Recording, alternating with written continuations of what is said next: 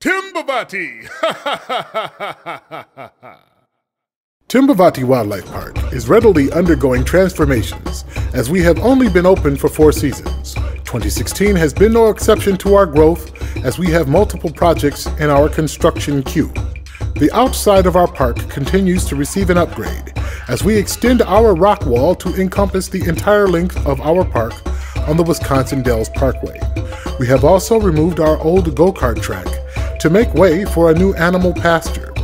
You can see here that the old go-kart track overpass is being repurposed as a small cave for shade in our new pasture.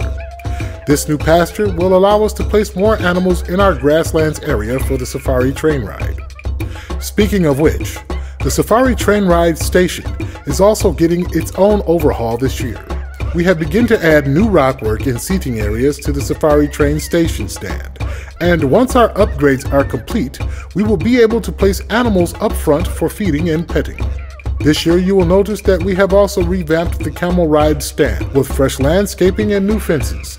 It is indicative of the direction that Timbavati Wildlife Park plans to go, not only in our woodlands area, but throughout the entire park.